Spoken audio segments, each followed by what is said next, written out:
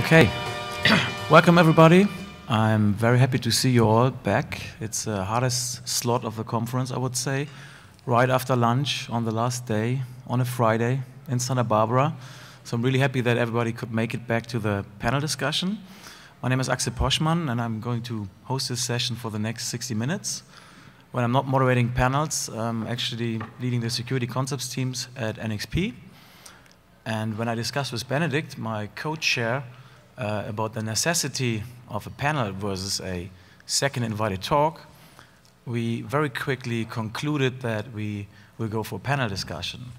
And the reason is that we believe that the changes in the next 10 years and the challenges ahead are so profound and so diverse that a single person will have a hard time to address them all.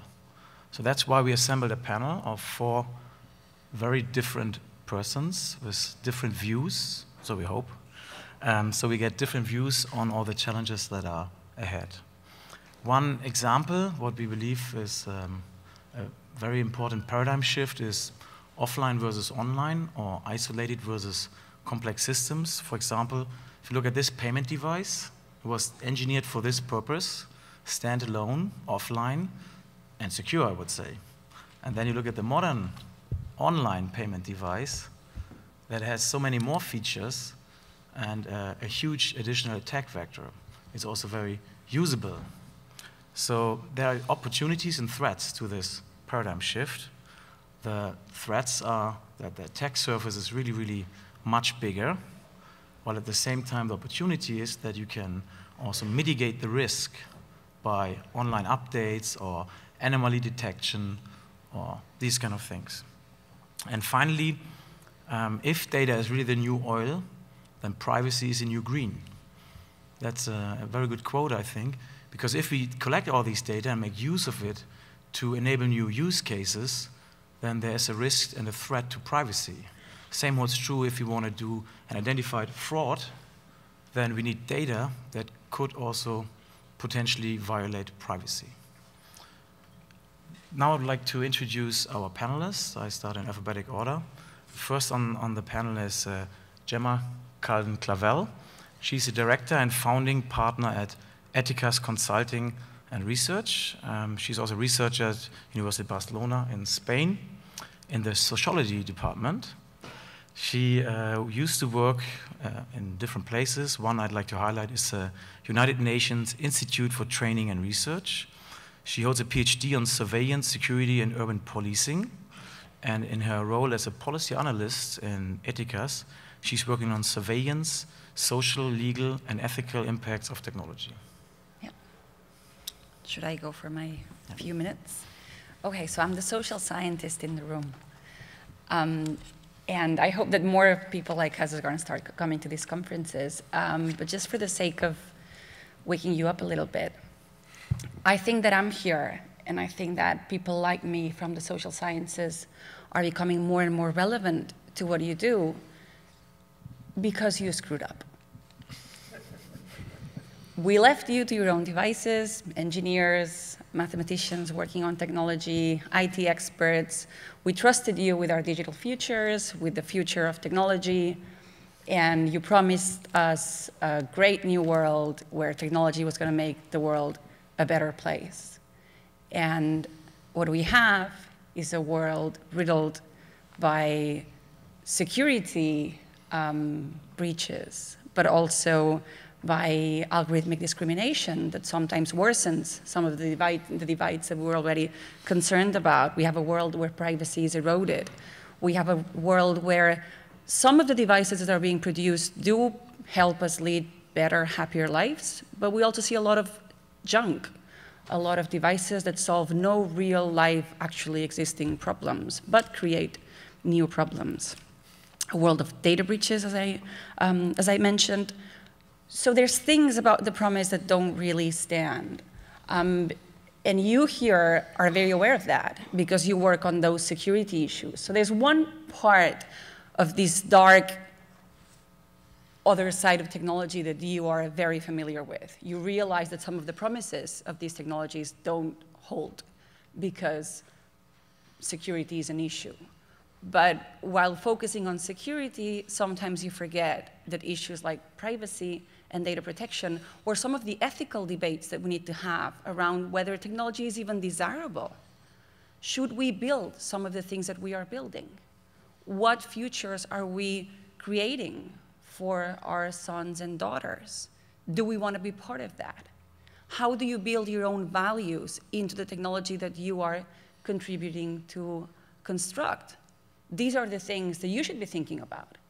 And at the same time, we should be understanding better how to build our concerns into what you do. So we need to talk more.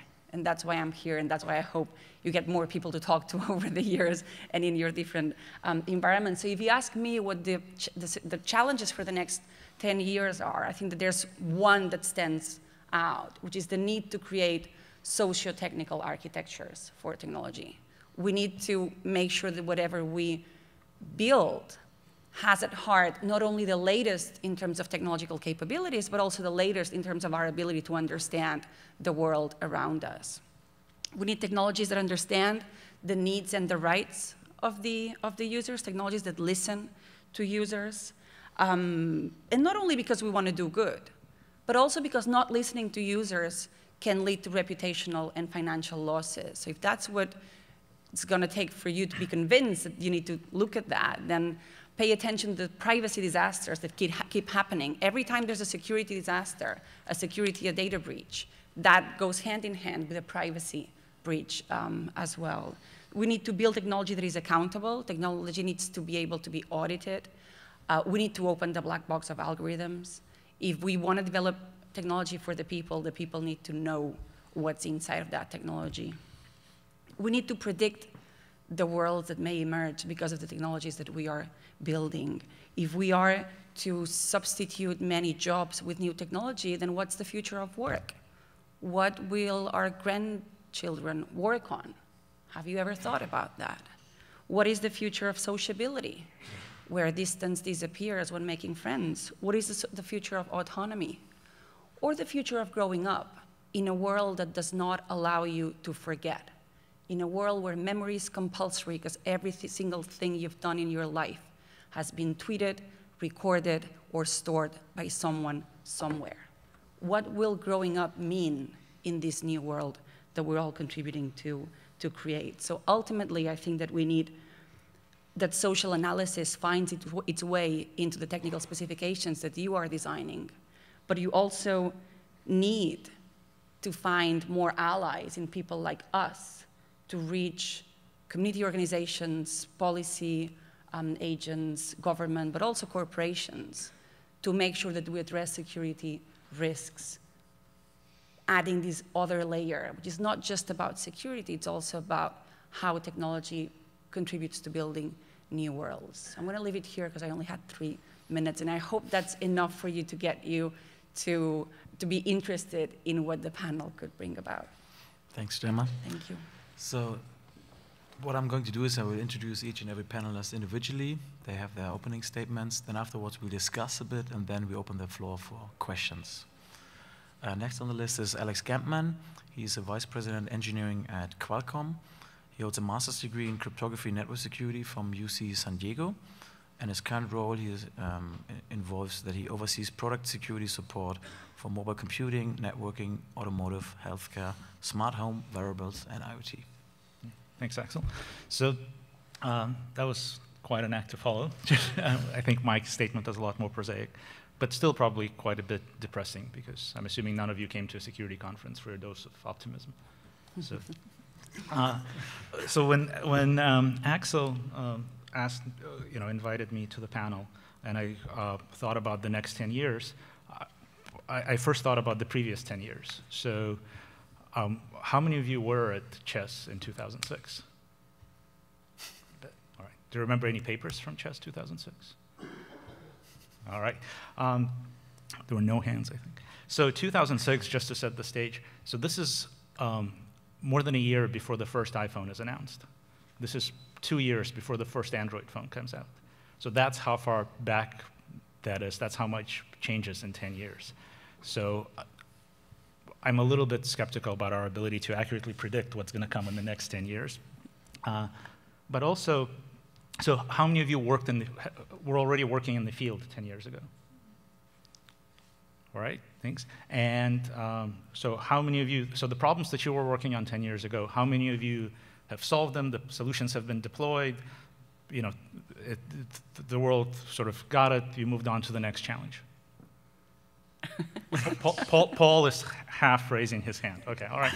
Okay, how many of you have realized it was it was an idea before its time, and you know, the world wasn't ready? You decided to move on to something else. Okay, 1 or 2 hands. And how many of you are still working on more or less the same challenges? Okay, a lot more hands. All right, so that gives you some indication as to what you can look forward to for the next 10 years.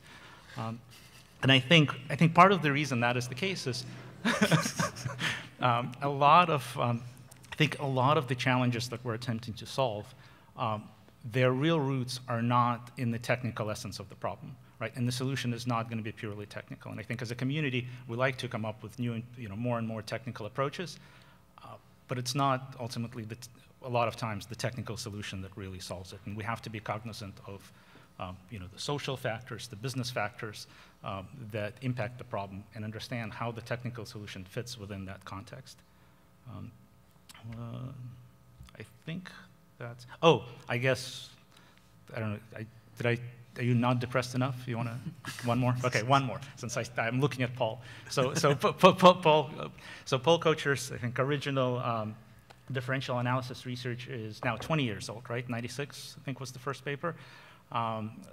Stack smashing for fun and profit, also 96, also just past its 20-year anniversary. So 20 years ago, we discovered side channel attacks and memory corruption through buffer overflow. And we're basically not really much closer to addressing either of those. I mean, solutions exist as far as actual elimination of the problem in deployed products. No. Anyway. Okay, thanks for the uplifting words. Then next on the list of the panelists is Daniele Perito. He's a senior software engineer at Square in San Francisco. There he leads the security and anti-fraud team on Square Cache. He was a postdoc at UC Berkeley, where he researched, among other things, on machine learning and security. And he holds a PhD from INRIA Rhône-Alpes, that's in France, on software-based attestation of embedded devices. All right. So when I was invited to this panel, I thought that it was going to be very focused on hardware security. And I haven't been touching that subject for a long time, and so I felt I was going to be out of water. But Axel assured me that different perspectives were welcome. And in the past few years, I've been working on product security and making sure that how do you design a product that is secure, and how do you make sure that people cannot get in, and how do you make sure that there is no fraud in the system. Square is a financial company, so these things are very important to us. So I think I have a perspective from a addition security field and security area that can perhaps be useful to this panel. So just as few inception points that I think are worthwhile discussing about what's going to be important in the next 10 years, I think that there are a few high-level themes that I sort of saw. So first of all, the amount of code that is getting online is staggering. So every year there is more code written by more people that is getting connected to the to the internet, basically. And I think everybody knows and has internalized that defenses and attacks are asymmetrical. You only need to attack one point and you have to defend every point. But I think with the amount of people that are writing code and the amount of code that is being written, there is another point that is very important, which is, by definition, the engineers that are writing code are average, and you need to attack the least common denominator of these vast amount of people that are writing code. So, and the more things are written and the more people are writing code, the lowest the least common denominator you expect there to be, because that's how these things work. And on the other hand, attackers are very talented and very knowledgeable in what they do. And so, the top 1% of the attackers are attacking the bottom 10% of software engineers, in a sense. So, and this only gets worse as more code gets committed. So to me, like, as a type of solution that I will encourage, and I would like to discuss about this, is the fact that, safety by default framework and languages and libraries are the way to go. Like, it needs to be as simple as possible to make things secure. And so, and there is this one thing I wanted to discuss. And the other thing that I wanted to bring about is the fact that, historically, I think the biggest motivators for attackers have been either intelligence or financial gain. And with some of our, Internet of Things and cars attacks, we're seeing more attacks that are potentially motivated by mayhem. The thing is, okay, what will happen if somebody hijacks that car, steers them, and kills somebody? I fundamentally think that these attacks are less likely because, financial motivation is a much more enticing incentive that people pursue, and then intelligence is also something that people pursue because nation states are interested in this. Mayhem is less, there is less likelihood. It's going to happen for sure, but just less likely. I think what that means for us is that attack research has a much higher likelihood of finding vulnerabilities before they're actually exploited in the wild. Because if attacks that pursue mayhem are less likely, it means that it's much more likely that like a white hat researcher or like an academia researcher can find this vulnerability and make the world safer.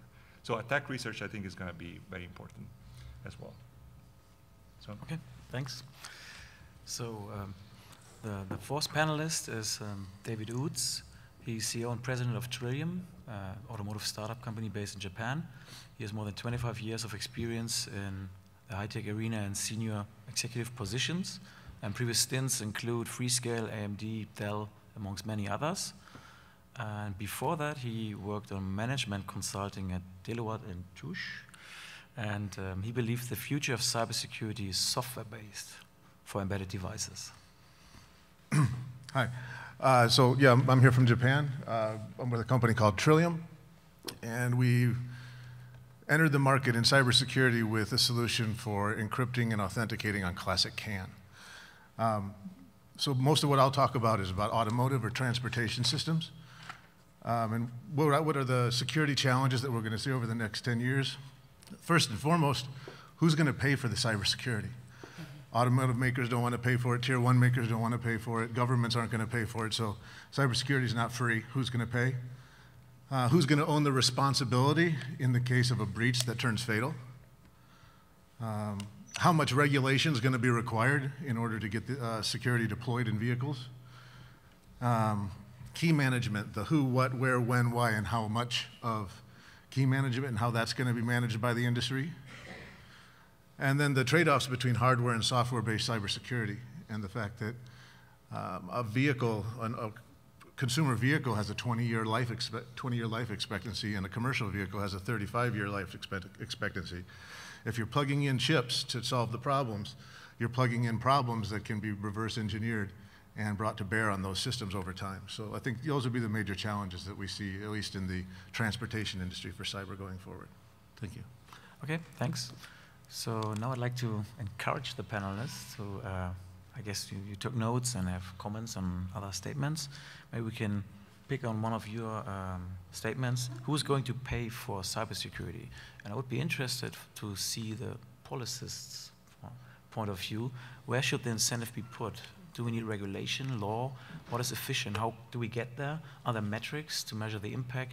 These kind of things. Maybe you can start and then you guys can jump in. Sure.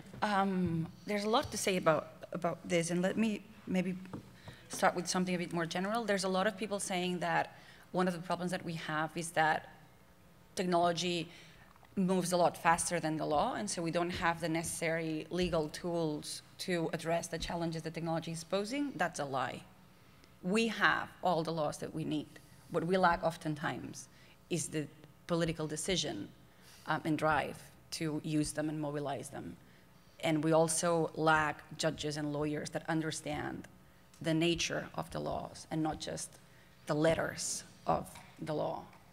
Sure, we will not find a law that addresses smart cars, for instance, but we do find laws that talk about what are the rights that need to be preserved when you're on the road, laws that define privacy, laws that define lots of little things that intervene in this. So we just need to mobilize existing frameworks. So we do have those frameworks. That's something that I think needs to be very, very clear.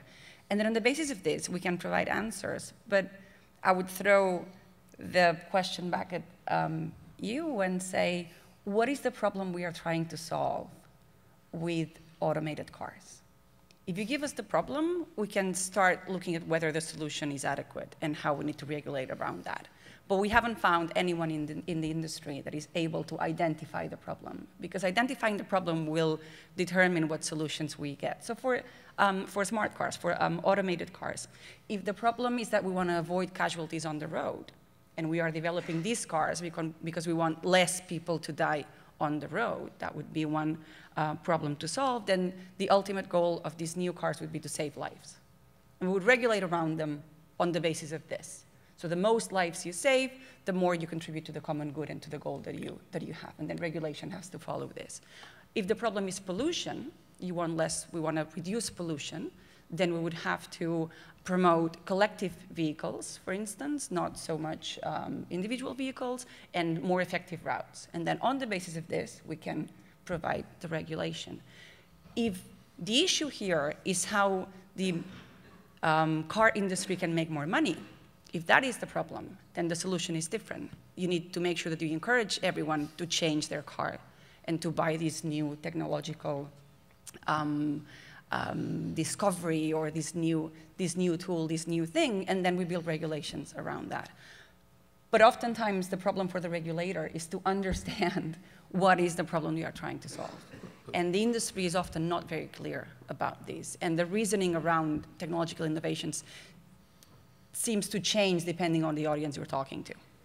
So they want to convince everyone that this is desirable from a social point of view, and so you mobilize any reasoning that will fly with a specific audience, but that doesn't help us have answers. So we need specific problems, specific challenges before we can actually respond to that. But we do have the tools. So can I jump in? So that seems like a very, maybe appropriately, but very policy-centric view of things, right? I think the problem that the government would want to solve with regulation may have nothing to do with the problem that the business is trying to do with releasing a product, right? So I'm not sure it makes sense to to base regulation based on what the business was trying to do. I mean, I think you hit it on the head with your last hypothesis that the business most likely is just trying to generate revenue, right? Satisfy market need, whatever it is, right? And if it can do it by decreasing pollution, saving lives, that's great. But that's not what should be driving government policy, right? So, government should have its own position on what's important, and if business goals or business direction is at odds with that, that's when regulation comes in. Shouldn't it be the other way around? What do you mean by the other way around? That the proof of concept is on the industry in a way. So we have a legal framework, and if you want to create a new tool that you feel stretches the limits of that legal framework, then you have to determine how to make your tool legal. True, but I think that's a big if that wasn't apparent to me in the beginning, that we're talking about something that is currently considered to be not allowed within the legal framework. Okay, I didn't realize that that's the kind of case that we're discussing. But that often happens. I think I challenge the idea that regulation is sufficient and is already there and the frameworks are already in place. Because I think fundamentally security is a new thing. So let me explain. Say that there are regulations around building safe bridges.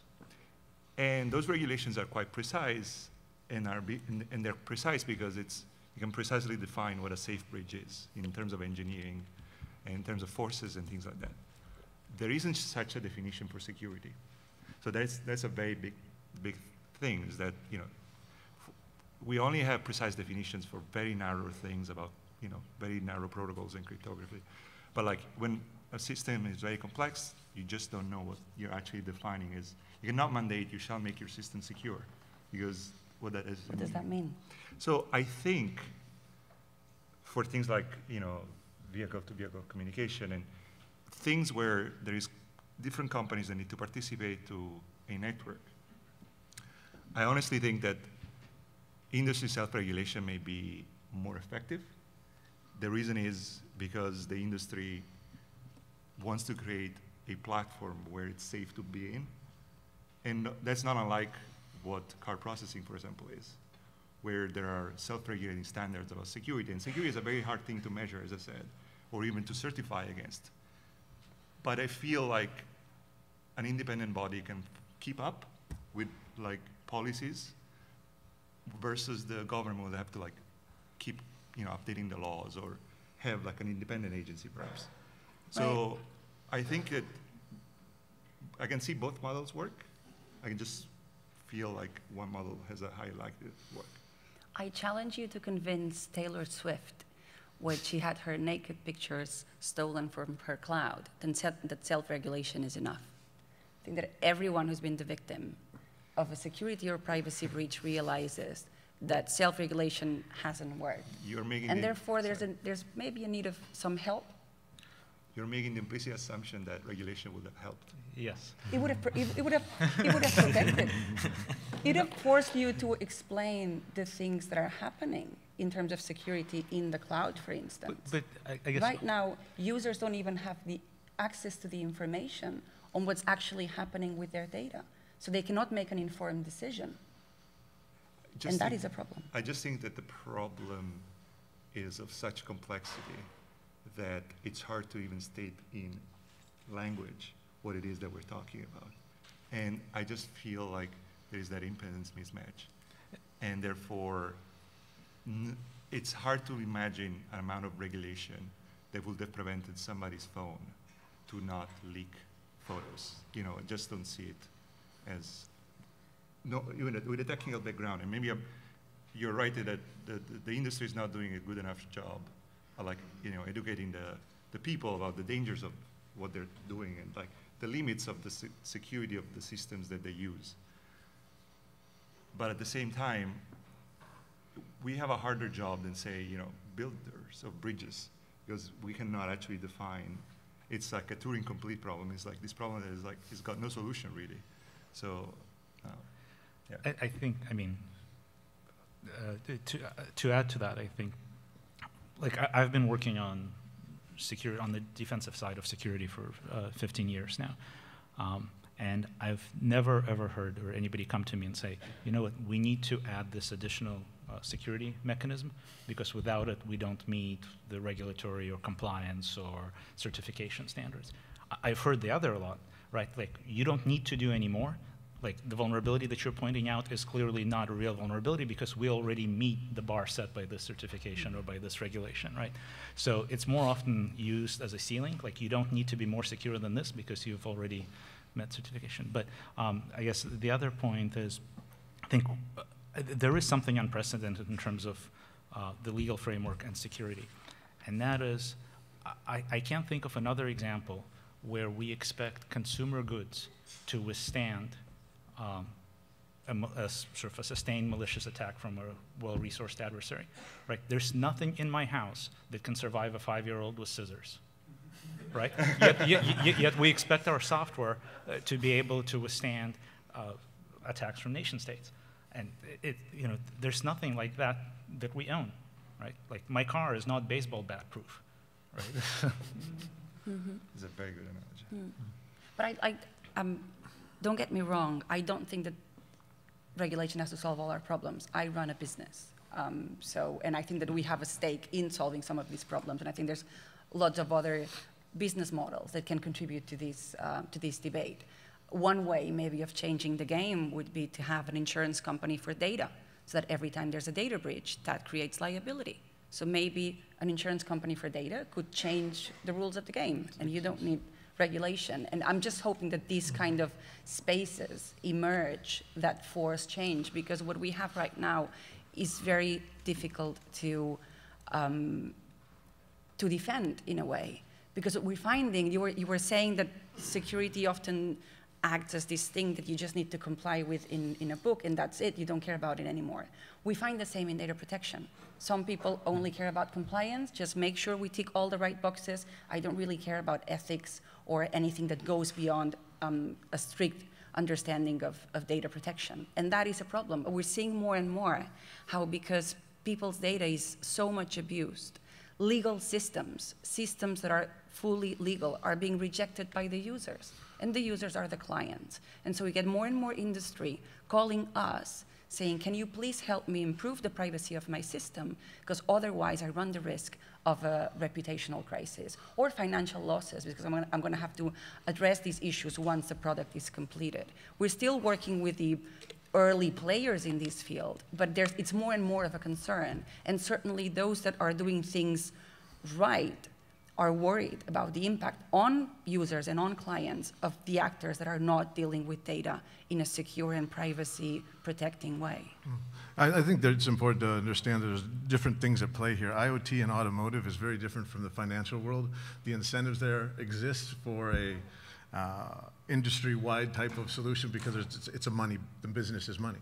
In IoT, the device might be a $5 device or a $2 device, but it might have video capture of your child sleeping in its crib, or your car being hacked has life-threatening consequences. So it's different about, it's not about who's going to pay. At the end, the consumer is always going to pay up for cybersecurity. Cybersecurity is not optional for IoT devices or automotives going forward. But we didn't get seat belts until the government said they had to put them in the cars. We didn't get airbags till the government said they had to put them in the cars. And cybersecurity is going to be largely the same. The government is going to have to put some type of regulatory structure around cybersecurity. And there's already been a bill raised in the Senate last year in 2015, I think July, called the U.S. Spy Car Act. But that's the start of a certain level of regulation that'll be hitting cars, and with a $5,000 per car fine for not meeting those requirements by a certain start date to be determined. But these are really important things to think about. And if we don't have a cyber systems in place that'll allow us to update our solutions that are in the field. I mean, people buy their watches, their Fitbits, and they wear them for 3 months and they throw them away. So the cybersecurity wasn't a big issue there. On a phone, your phone has got a 2-year life expectancy usually, I think is the average people use a phone, 2 years. So hardware encryption and hardware cybersecurity can play there. But in a 20-year life cycle or a 35-year life cycle of transportation equipment that has life-threatening consequences, it's not a matter of who pays, it's when, and how fast we can get it into the transportation equipment, into elevators and drones and planes and trains and trucks and factory equipment and robots. Ubiquitous encryption is going to be a part of the future, and messaging that has anything to do with actuation is going to have both authentication and encryption built into the solution from the ground up. Yes. I think every time there is a network, there is a higher incentive for self-regulation. Because, say vehicle to vehicle, the vehicle in front of me is telling my car that there is an accident up front that I can still not see. And what happens if they lie to me? And if they lie, I can crash. So in those circumstances, different parties need to trust each other. So a Ford car needs to trust a Chrysler car. And I think this is a natural breeding ground for them to understand that they need to certify each other before they can speak to each other. So while I do agree that there is potential for government regulation as well, I also think that things that look like that, where mutually distrusting parties must cooperate, are naturally prone to self-regulation in a sense as well. But in any technology that deals with data, one of the things that we find is that in the end, your decisions don't only affect your privacy. Privacy becomes a collective issue, and that's why regulation is needed. So every time you download an app on your phone, it's not just your privacy that you're giving up, but also the privacy of everyone in your phone book, for instance, or all the interactions that you have. Therefore, you're not only making decisions on yourself. So we do need another body that is bearing in mind the needs of everyone involved in this transaction, because they might not be aware of what is happening with that kind of data. Yeah, I think what I was referring to is mostly applicable to security. I don't know that privacy follows the same things, because that's sort of like a shared good, the quality of the air you breathe and things like that. It's sort of like this shared good. You know. But I think every time you say security, most times you could say privacy. I think they really go hand in hand when we work on data-intensive technology. That's not all technologies out there, but technologies that deal with data, any security issue is also a privacy issue. Okay, I think this might be a good point, break point for the first time to open up the floor for questions. I have a couple of questions that we could ask and discuss later in case we don't come up with questions. But if you have questions, please come up and make your way to the microphone. Yeah, please.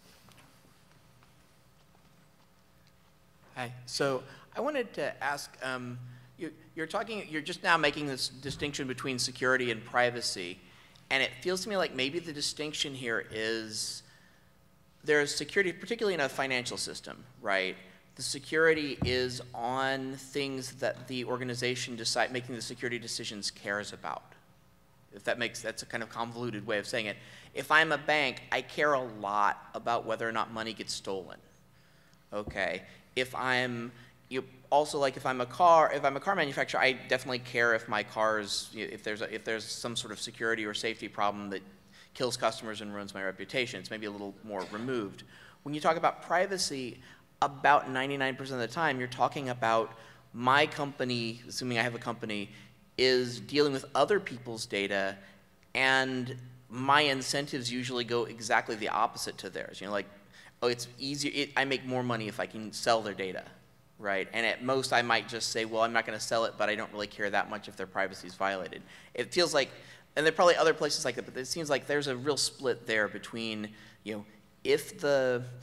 if I have an incentive to protect something, then it's probably pretty likely that I care about it. Maybe I still don't know how to do it. Maybe there's some other role for regulation or standards groups or something there.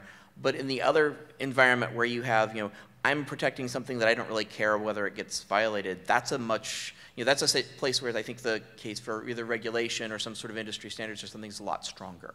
And it's just a distinction. Maybe it's useful. Mm-hmm.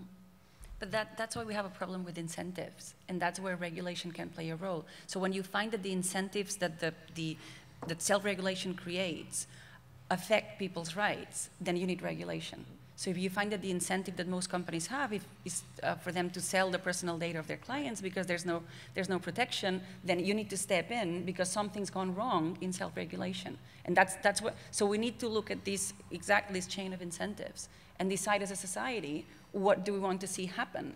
And then intervene at the moments that we can intervene. I can intervene through my company. A government can intervene through regulation. Somebody else could intervene through a different, what I said, the idea of the insurance for data. So there's different ways you can intervene, but we definitely need to make sure that the incentive structure feeds societal goals, that we are contributing to something that is desirable and within the limits of the law.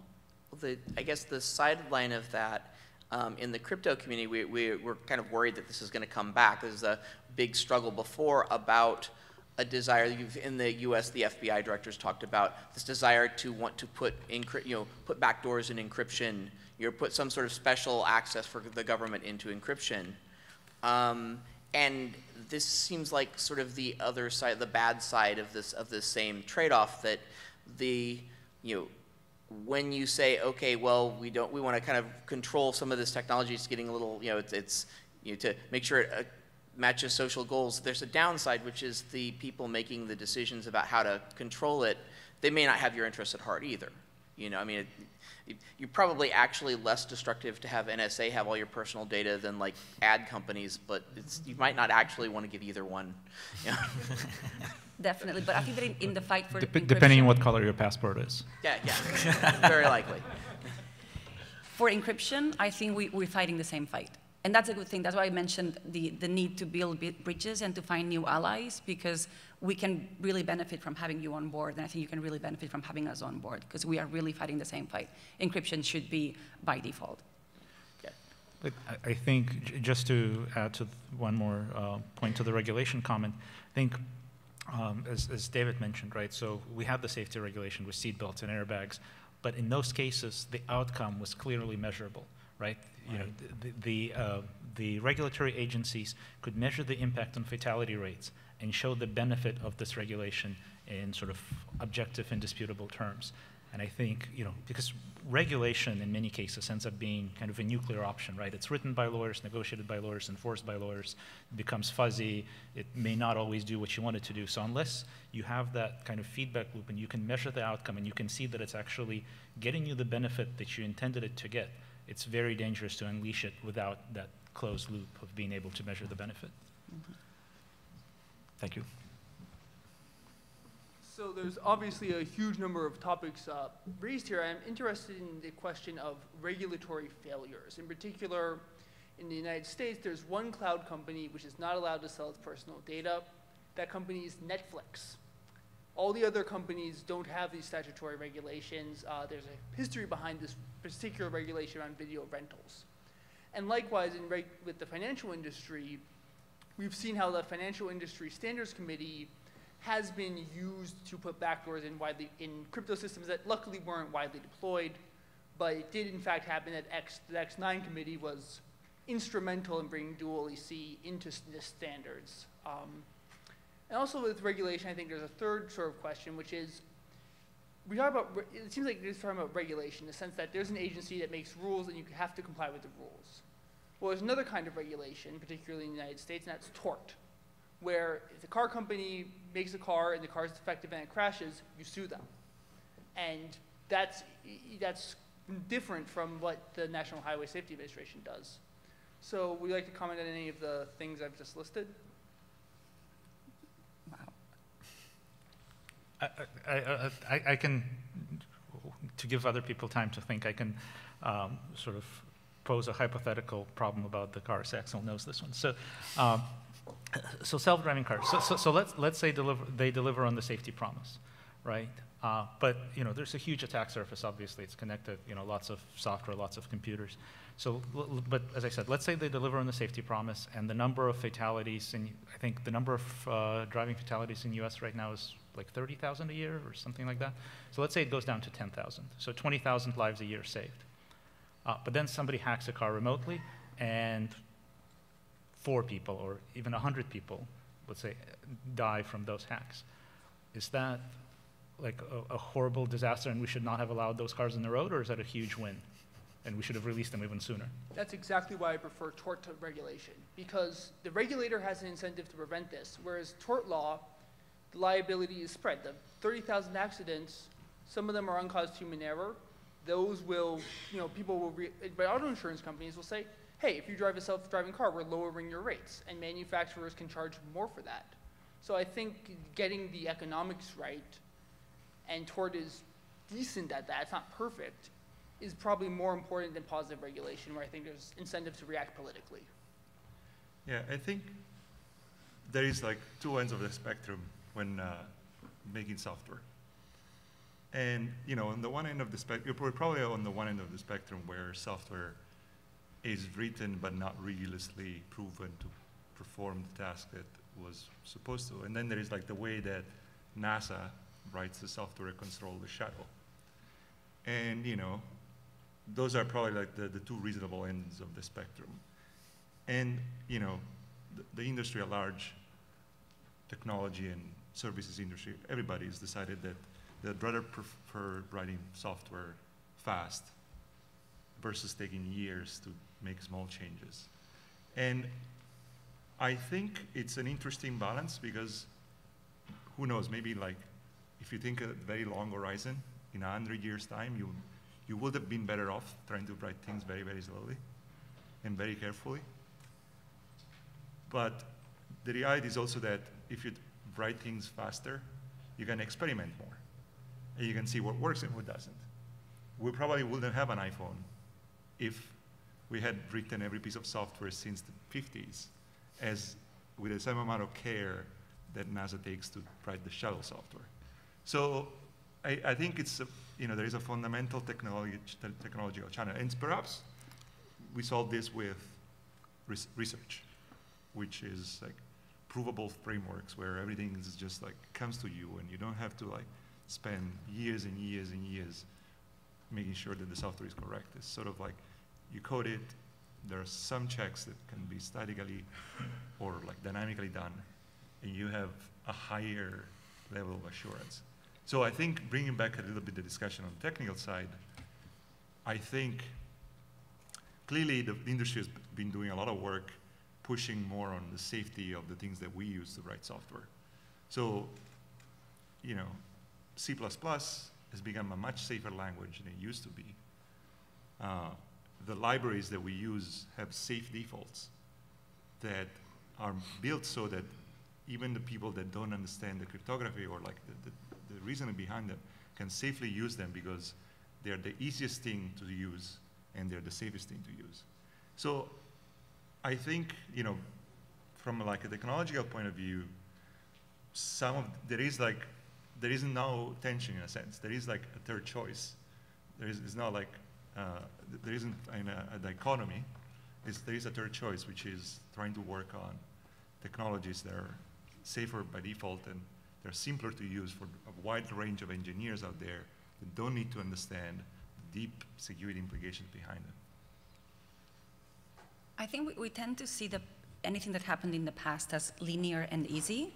So we were talking about security and safety in bridges before, or cars, and we think that someone came up with the idea of a car and the engine, and then overnight someone thought, well, actually we might need speed limitations and roads and zebra crossings and red lights and seat belts, but that wasn't like that.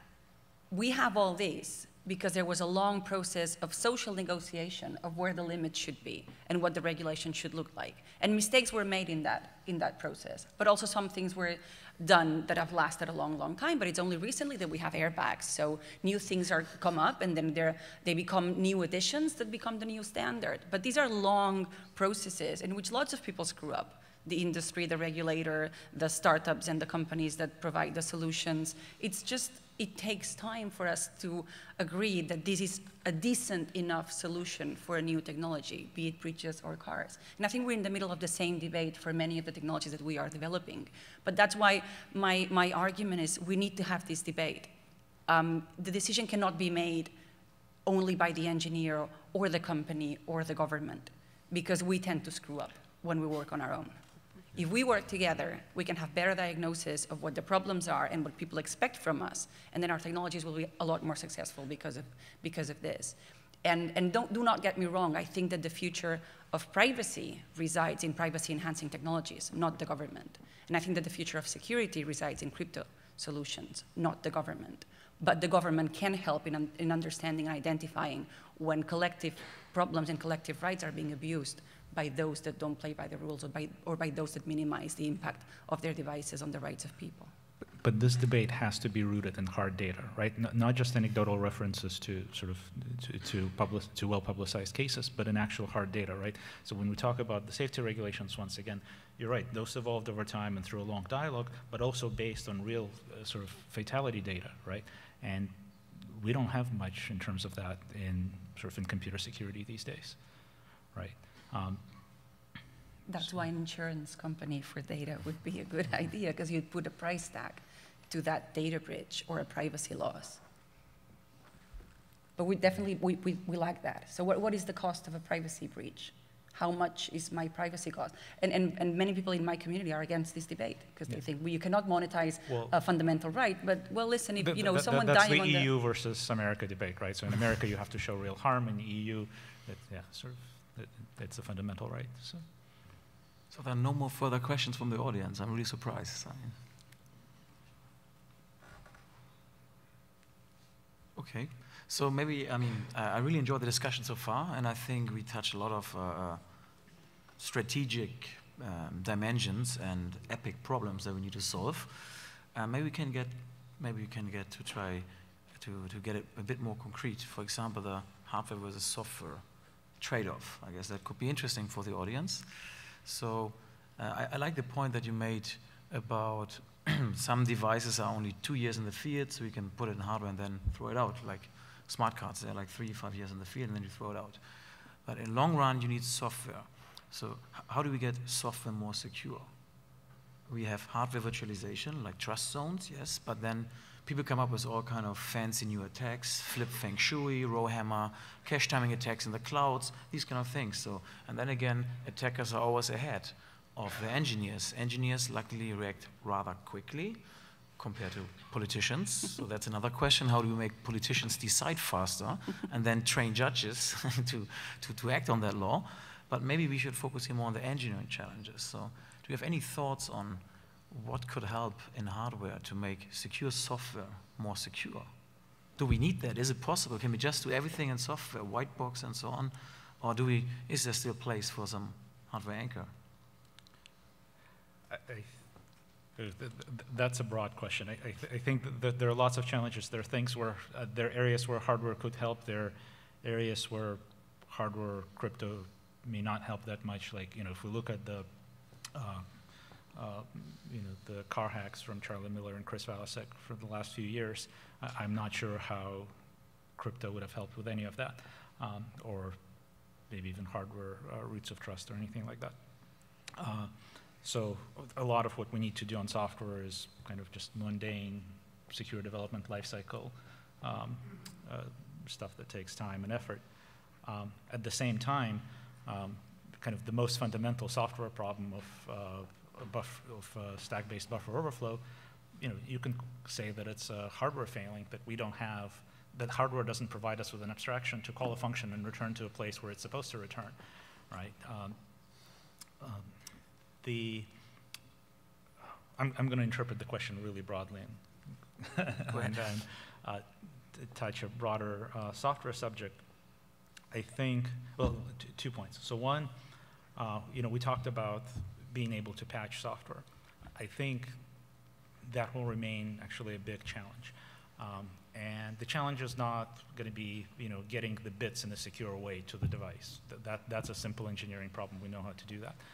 The challenge is going to be getting the patch in the first place, right? And that ties back to the business models, right? Because maintaining software and developing patches costs money, right? So business models need to evolve that provide that continuous revenue stream to the vendors of the product to keep producing the patches, especially if it's in the field like automotive, where it's going to be in the, where it's going to be in the field for 20 years.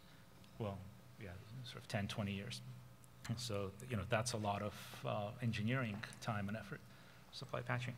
I guess one more quick point I would like to make. I think reverse engineering is going to get increasingly important. I think systems are getting remarkably complex, and a lot of times, like complex where they're sort of bordering complexity of natural or biological systems, right? And the only way you can really study systems this complex is to kind of, to treat them as a black box system, form a hypothesis and test it, which is, kind of how science works, right? How you study the natural world, how we, and that's how we discover more and more things. I think about, man-made systems these days. We rely more and more on reverse engineering, and I see reverse engineering really becoming a much bigger part of our, of the academic field in this industry. Both hardware and software, right? Yes, both hardware and software. So picking up on that, you mentioned the GPAC and patching. So I think I want to tie it all to like hardware and software and like the things I was saying before about like secure defaults. So I think part of the kill chain of getting like full control of the CAN bus was an insecure firmware update on like one of the chips in the chain, right? This is my understanding of that. That was the bug they used, but they said that if that wasn't there, like there was right. a range of other ones available to them. Sure. That didn't require but like, overriding let's use the firmware. that as an example. So that was part of the kill chain. And why was the manufacturer left to design a secure firmware update protocol? Like these things should be designed once by the chip maker and done right. And you need to like be able to like plug a key and like do it. Yeah, the problem is there's 12 chip makers in the car. Sure. Sure. And like maybe like you update each one of them using their protocol that gets designed once and right. But like, why do you leave it to the car manufacturer? But it wasn't the car manufacturer, right? It was I don't even remember if it was a tier 1 or tier 2 manufacturer. Yeah. I guess the point is like, can we like make sure that these technologies can be they're done right once, and Yeah, I think we can, but I would, again, like to stress, I think that's the easy part of the problem. I think solving the secure update is easy. It's getting the updates that will actually be continuously pushed and sort of getting them through the supply chain. That's going to be the challenge for the next decade. Well, there's going to be IT systems in the automotive or the vehicular, in the transportation industry that haven't existed before, specific to cybersecurity in a lot of ways. But the issue that is always going to be there is that there's no silver bullet. Everybody knows that every system's got a weakness. So the solution that you're going to have in vehicles is a layered approach. You're going to have a layer of authentication. You're going to have a layer of encryption, at least one. You're going to have asymmetric key generation. You're going to have symmetric key exchange. You're going to have lots of different layers put in there, including an IPS system to provide a feedback loop to improve your cyber system. So, you know, it's about layers, and the more layers you have, the more complexity you add. But if you do it in software, you can engineer or architect out a lot of that complexity that you can't architect out with hardware. I think there is also there's also a good point in the sense that I was, you know, and I encourage everybody to see the presentation at Usenix of the NSA DAO chief. He was describing their offensive techniques of how they get into other people's networks. You know, very, very interesting talk. And one of the points that he brought up was that reputation should be used more. So even in, I think, potentially even in low-level systems. So for example, you know, when a hack happens, like you're probably going to try to exfiltrate data or getting commands from outside.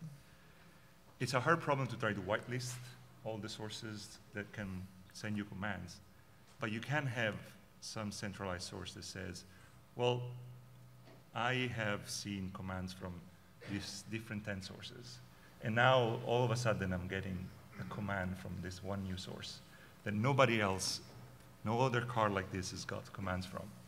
You know, what's going on? Like, why am I getting an update from like some completely new IP address or, you know, host that has no reputation whatsoever? I thought that was an interesting vehicle of assurance because it's basically like offloading the problem of security on and making it become a problem of reputation, which I think it's a very interesting way of going by. Just maybe to build on this, the technical challenge for us, the main technical challenge from the point of view of privacy and ethical impacts of technology is anonymization. How do we make sure that if hacks are going to happen, information is going to be hacked, and I only work with data-intensive technologies that are intensive in the use of personal data. So there's other hacks they're looking for money and things like this. I don't work on this. But if systems are going to be hacked and hackers are going to have access to data, then how do we make sure that that data cannot lead to the re-identification of the individuals? How do we anonymize the data? How do we make sure that the data that we input into our systems can never recreate a physical person with their name and their address and their sexual preferences and their medical data? And that's a huge challenge for us. And the EU is making a big effort in that respect, at least in terms of regulating around this. So there's a position piece from Article 29 on anonymization that talks about differential privacy, attribute-based encryption, and these are supposed to become the standards of the new era. However, we have some mechanisms and some techniques that work, but because solutions are always concrete, we still lack many more techniques and methodologies. So developing these anonymization techniques and designing anonymization methods for specific technologies in different fields is a very clear challenge for us. Okay, in view of time, I'd like to have each and everybody give me one final answer. In Paul's talk, we heard that he believes in 3 to 5 years it's going to be worse, but then there's hope that in 10 years it might be even better than now, security and privacy-wise. I'd like to get your simple answer, better or worse. So how do you see the security and privacy situation will be in 10 years from now? Better or worse? I think it's going to be better.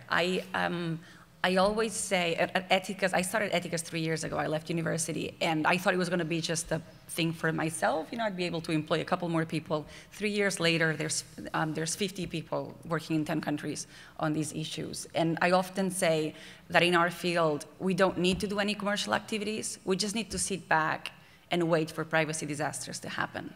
And then every time there's a data breach. Thanks to the engineers, right? And personal data gets out there, the phone rings. And it might be a municipality hearing that London had to remove the spy bins after a newspaper picked on the amount of information they got from people's mobile phones, and they call us and be like, can you please help me make sure that the same thing that happened to London doesn't happen to me? When New York had to remove the beacon-based systems on phone booths, the same thing happened. So every time there's a privacy disaster, the phone rings. And luckily for us, I guess, these happen daily. And I think that in the field of security, that's pretty much the same. There's going to be more and more awareness that is going to be led not by governments, not by regulation, not by the industry, but by people realizing that this brand new world of data has its downsides, and therefore demanding solutions, answers, and alternatives. And I cannot highlight this enough. We need alternatives. We can't keep telling people you need to become an engineer in order to protect your privacy or protect your data. People need to have solutions, alternatives. We need standards that are less privacy invasive. And we see a huge market failure here. There are not enough engineers working on privacy enhancing technology, and the market for these is just huge. Okay, that's 1-0 for better. So I would like to have Daniel's. I'm an optimist, so I'm going to say better. And I think it's because if you look at, Windows 10, it's way more secure under any single metric than Windows 95 was. And I think one hypothesis you need to have in order to think that things are going to get worse is that there is an infinite supply of categories of attacks. So, there's mashing the stack, and there is return-oriented programming, and then you can get incredibly sophisticated. And then, you have Rowhammer that, challenges everything you thought about memory and, boundaries. But, is there an infinite supply of these things? And I don't think there is. At some point, we're going to, have to run out of them. And we will never understand how computers work.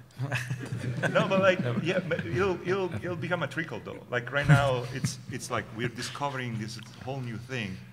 And I hope that there isn't an infinite, I'm an optimist, so I hope that there isn't an infinite supply of this. 50 years from now, somebody will not come up with something as insanely clever as Rowhammer, hopefully. Or if they do, it is going to be a much more rare thing, and it's just something that just happens every year. So I hope things will get better. Okay, that's 2-0. Now, David. Yeah, well, I've got to answer on both sides. For people in the cybersecurity business, especially in embedded, 10 years from now, you're going to be looking at a $100 billion a year business that today is in less than $10 billion a year business. So from a business perspective, things are looking up. From a chaos perspective, we talk a lot about Windows and Linux and all the solutions that exist to protect servers and workstations and desktops and notebooks. But when you get down to an M0 Plus or a 16-bit microcontroller, you don't have any of the security that's available today in the mainstream. And most of the devices that we're going to be interacting with and they're going to be actuating in our lives are going to be low-performance devices with no OS, if an RTOS at all. And so that's going to make for an enormous amount of chaos opportunity for the people in this room. So that's worse? Worse and better. Business perspective, way better. Pick one. Okay, worse then, okay. Alex? So I'm an optimist too, but maybe I define the term slightly differently. A pessimist is somebody that thinks that things can't possibly get any worse, and an optimist knows that they can get much, much worse. So I think up until maybe a year or maybe a few months ago, I would have said better, but I'm still not quite sure how to internalize the Sony pictures and the DNC hacks. If the attribution stories are to be believed, and this is really kind of civilian collateral damage from nation-state attacks, then it's a very troubling kind of development, and it's not really something that we've seen before, and it may kind of evolve our thinking in very new and different ways. So I would have to, like right now I'm worried that it will get worse. All right. So if you draw, then I'm here to decide. I think it's going to get the next couple of years much worse, and much, much, much worse. But I'm also an optimist, and I believe in 10 years we will have solved it. Or at least it's started to get better. Security level is definitely higher. Or retired. But then the big question is, how do we make that happen? And what should we be looking on research-wise to do that? And I took a couple of notes during the discussion. I think one of the most pressing issues is how do we get security out efficiently and fast and quickly. Then provable frameworks for secure coding, NASA-grade code would help. So that's a good PhD topic, I guess. Then we have software patching, but they're more on the business side, so maybe a PhD in business or economics could help here. Reverse engineering, hardware, software, driving the boundaries there helps. Then I think really a big challenge, and that's probably an interdisciplinary approach as well, is how do we measure security and the impact of breaches? And there we need policies and things involved. And finally, how do we make politicians decide faster and train judges and sociologists and everybody else? So I'd like to thank everybody here for the participation, and in particular, I really like to thank the panelists for everybody coming here, and I really like you to join me in giving them all a big round of applause.